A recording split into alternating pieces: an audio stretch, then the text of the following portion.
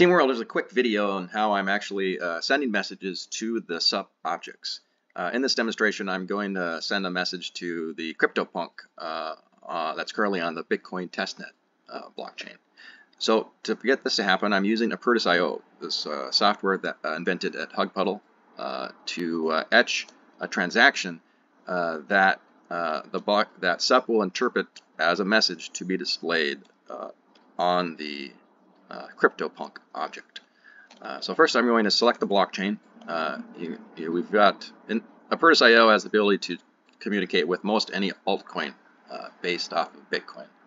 But we're doing these tests on Bitcoin testnet because this is core functionality testing. So we'll select Bitcoin testnet from the list, and then I'm going to currently select an account that has Bitcoin testnet coins in it. And then I went out to the object and I copied its address, which you can do by clicking on the image on the details panel, or clicking on the title, or clicking on the name. There's lots of ways to get the address of the object, but this here is the address of the object. And the message that I'm going to send to it is send me a Bitcoin testnet address, Leonidas, which is a video that I recorded earlier today. So basically I placed the message in here, and currently in Apertus there isn't kind of like SUP isn't totally supported in Apertus because SUP is new and Apertus is old, but you can use Apertus to do things in SUP, and I'm using Apertus to route this message to the object. Alright, so I put the routing address here in my message, and also I put the message.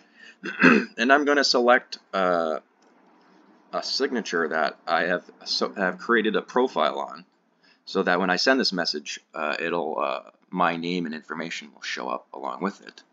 And so I have this profile called Fake UFO Creator that I set up, and I selected it from a list here. Alright, now to send the message, I'm going to hit this etch button, and it will actually